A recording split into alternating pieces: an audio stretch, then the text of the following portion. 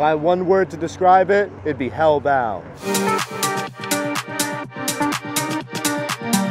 A week before move-ins, Tim Snyder, our program coordinator, he texted me. He was like, yeah, I don't know if anyone spoke to you or not, but you're just going to be the devil. He was like, you're not going to be on Mellophone anymore, you're going to be the devil. It's great playing this character. I get to be creepy and all this, and I get to die at the end.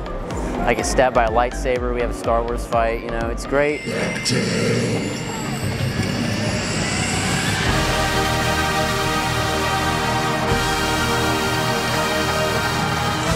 Never really been famous before. When a bunch of people come up to me, oh my God, you're the devil, I'm like, yeah, I don't really know how to react. It's probably the best thing I'll ever get out of Troopers.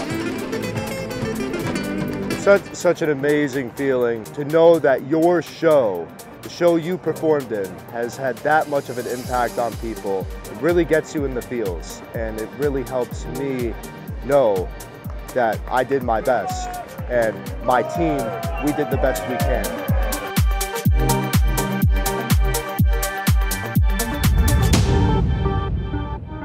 Think of my 6 years of drum corps, that's easily one of the most electric runs I've ever had, where we were really gunning with a high score, that high placement, and for us to say, Troopers are moving up and we're here to stay.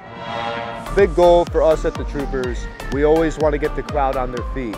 We always want to make sure that we leave them entertained, that they're jumping out of their seats screaming.